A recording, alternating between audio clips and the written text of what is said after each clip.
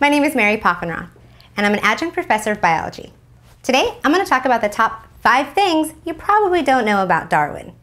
Number 1, Darwin was undecided about college too. He started out as a doctor, but then decided, well, maybe he wanted to be a clergyman. Well, we all know, lucky for us, that he decided to be a naturalist. Number 2, he married his first cousin. Let's jump to number 3. He was seasick for the almost entire 5 years he spent as a naturalist on the HMS Beagle. Now, in case you didn't know, his 5 years spent on the HMS Beagle was where he was able to deduce and create his evolutionary theory. Number 4, Darwin sat on his manuscript, The Origin of Species, for almost 20 years.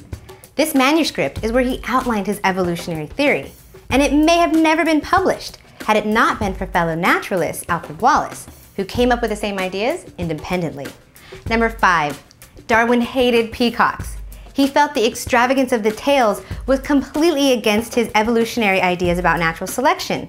It was said the sight of a peacock made Darwin sick. And those are 5 things that you probably didn't know about the father of modern evolutionary theory. Thanks for watching, and if you want to learn more about this subject, click on the link below. Or if you want to learn more biology, feel free to click on any of the links around me. And please, rate, comment, and subscribe to this channel.